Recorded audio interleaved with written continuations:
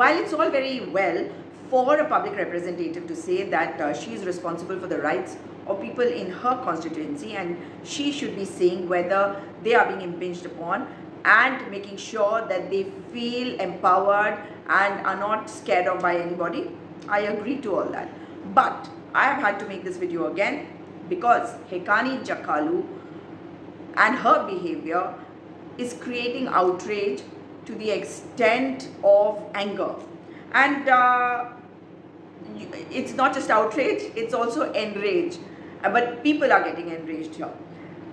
What she says in this particular video is that she was very angry with people trying to scare the minorities in the area, and as their MLA, it is her responsibility to ensure that they are able to cast their vote. Exactly, I agree with that completely.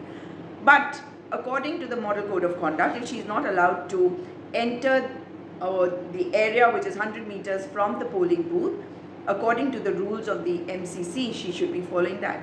And she says that she did not enter the polling booth.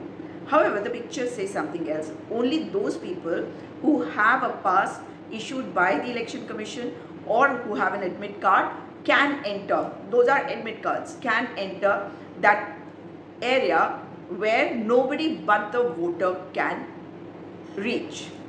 However, what she said and what she did are two different things. Here's what she said. So this is a whole hula gula about me entering the polling stations, but I did not enter the polling station. I did go inside the compound. Saying all this was fine, but she did enter the polling booth. She cannot deny it because in times of social media, you have cameras working all the time. And now I'm showing you this video where you can see clearly that she did enter the polling booth. I did not enter the polling station. I did not enter the polling station. I did not enter the polling station. I did not enter the polling station. I did not enter the polling station. I did not enter the polling station. I did not enter the polling station.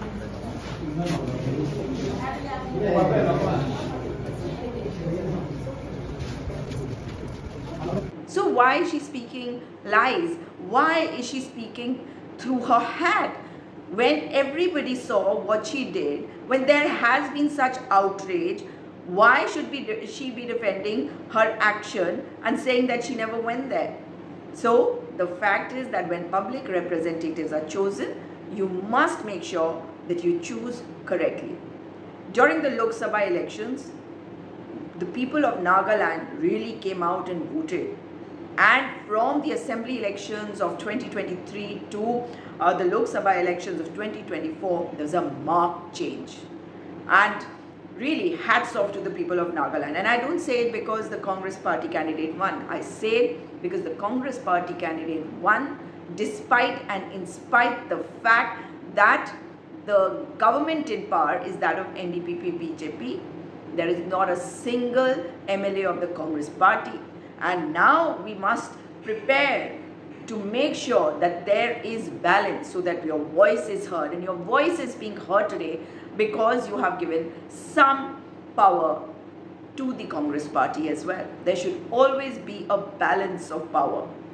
If you give brute majority to any party, it goes to their head. Then they don't work. And when it comes to the BJP and NDPP, which has proved that it is nothing but a mask of the BJP in Nagaland, you can't expect your work to be done. So today it is important to reinforce belief in yourself, in your power to change your government through the power of vote. If you like this video, do share it and do let me know what kind of videos you want me to make for you. Subscribe to the channel if you haven't already done so.